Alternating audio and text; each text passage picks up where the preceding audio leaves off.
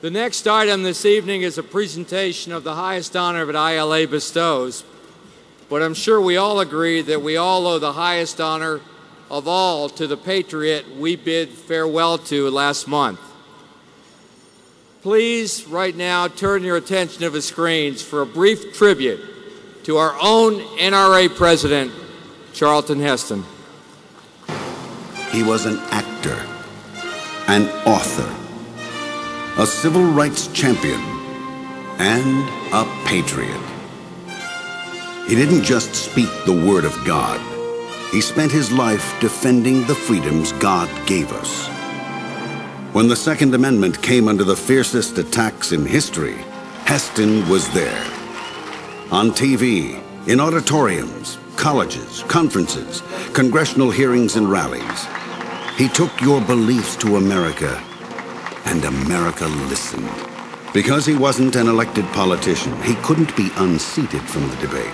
And because he was a household name, he got the ink and airtime the Second Amendment so desperately needed. Never before had anyone been elected to 3 consecutive terms as president of the NRA. But never before had any one person been so influential, so persuasive, and so utterly revered. Our issues this Sunday morning: the National Rifle Association has a new leader, and he is talking tough. On Close-Up this morning, Charlton Heston, the Academy Award-winning actor, has long been active in the campaign for personal rights and freedoms, especially the right to bear arms.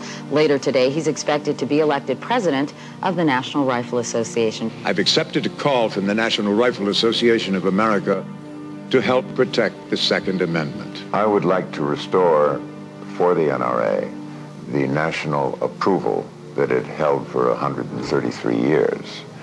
Heston's life was a life of fighting for the right.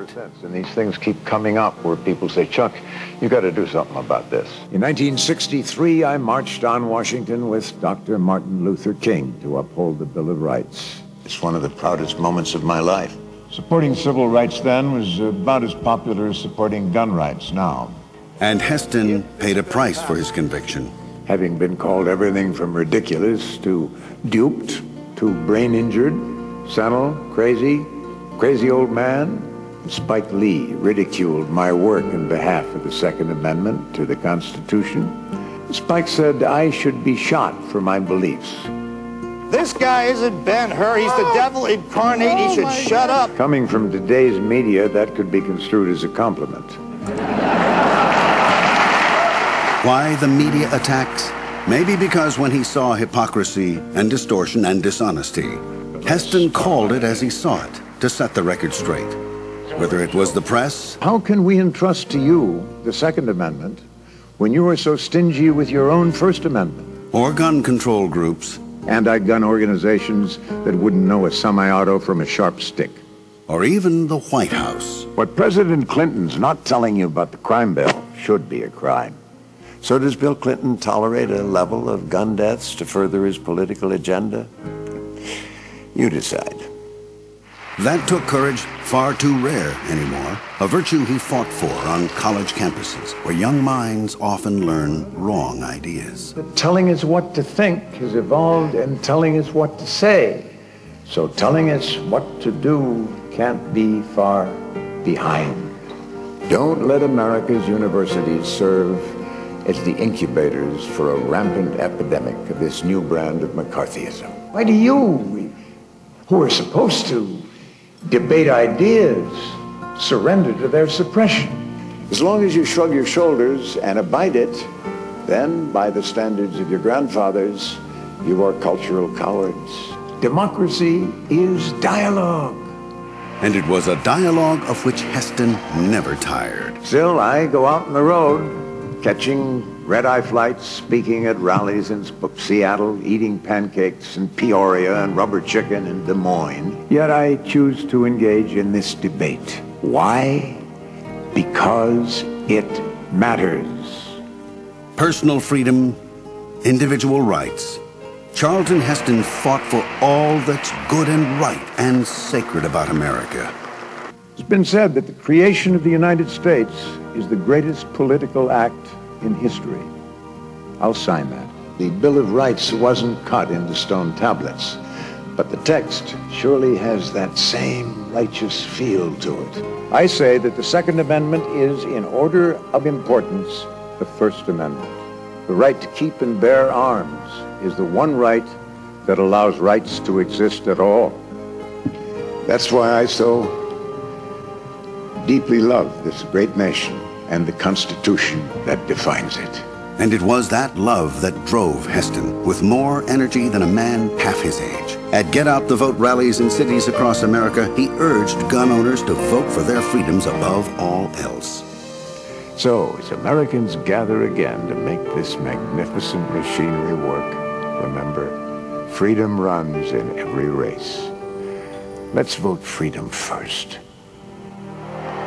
Al Gore lost in 2000 and John Kerry lost in 2004. Thanks in large measure to the manpower, membership growth, and grassroots activists that Charlton Heston had marshaled as NRA president. Heston is as much known for his activism as he is for his acting. What are you most proud of in that area of your life?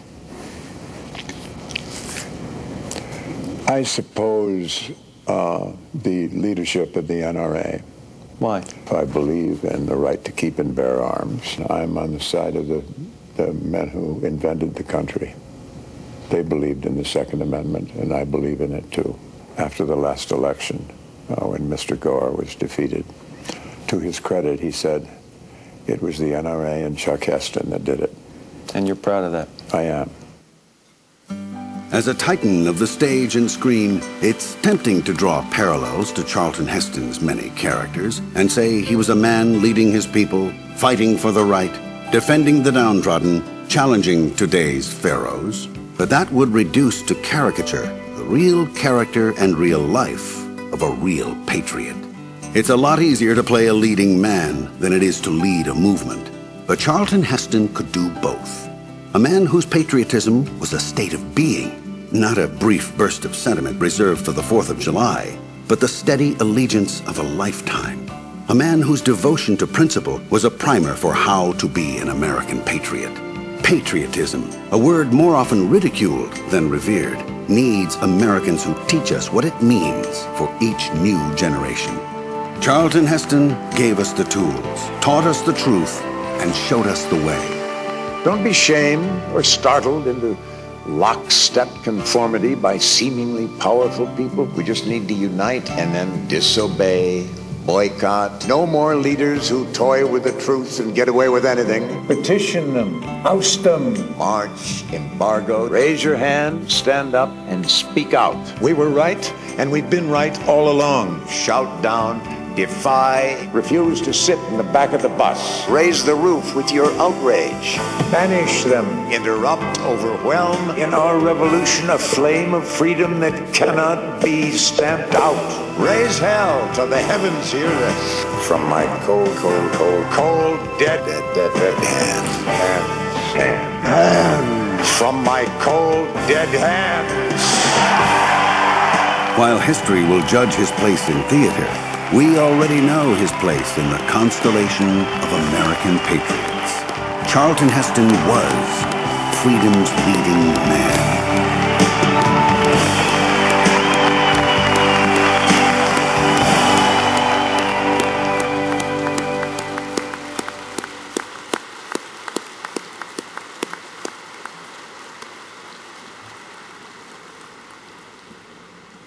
You know, Charlton Heston truly loved every one of you for standing up for this freedom, and I know you loved him back.